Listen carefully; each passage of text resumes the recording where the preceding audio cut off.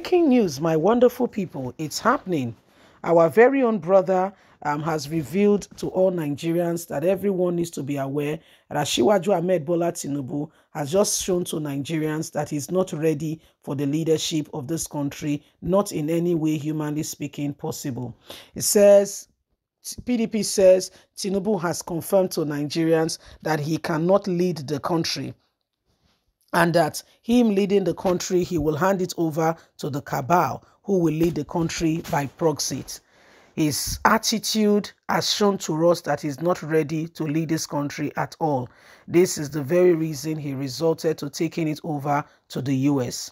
Tinubu has confirmed to Nigerians that he intends to transfer leadership tasks to Cabal, PDP campaign organization declares.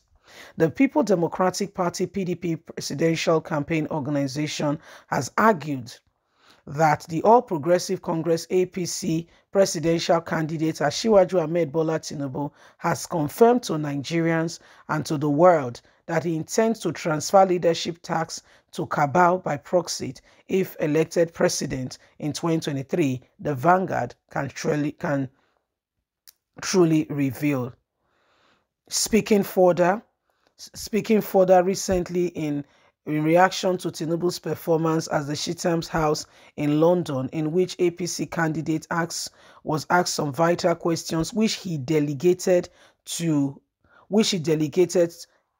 answers to other members of his campaign team, is a clear indication that Tinubu is not ready to rule and has no iota of concern with the nation, anything about leadership, and wants to do things he can do by his own way.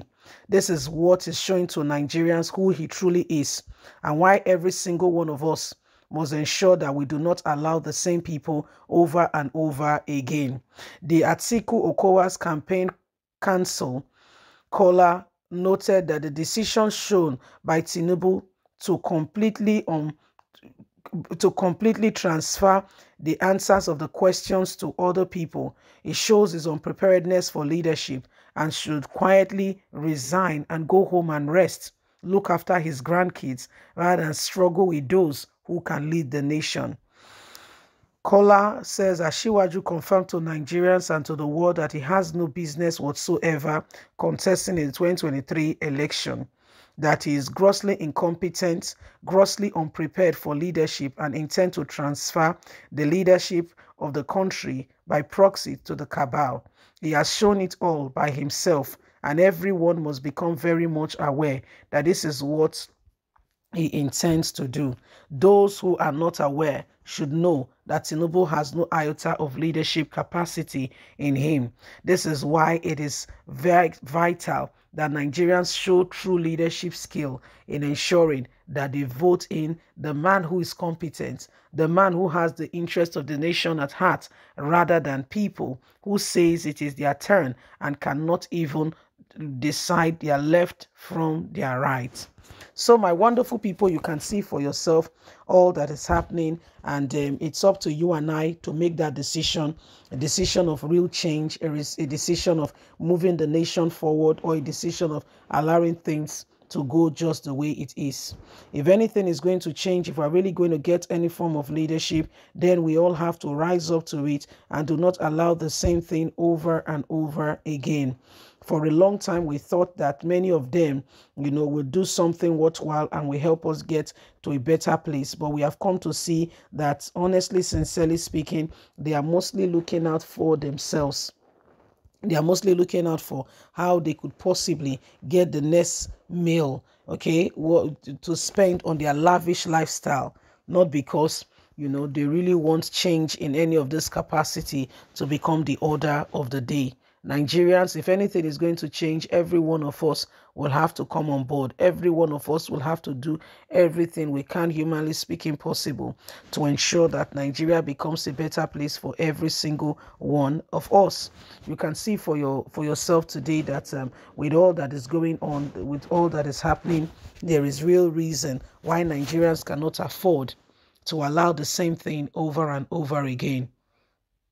Okay, why, we cannot allow the same thing over and over again. So let's rise up to it. Let's ensure that we do not, we do not leave ourselves to chance.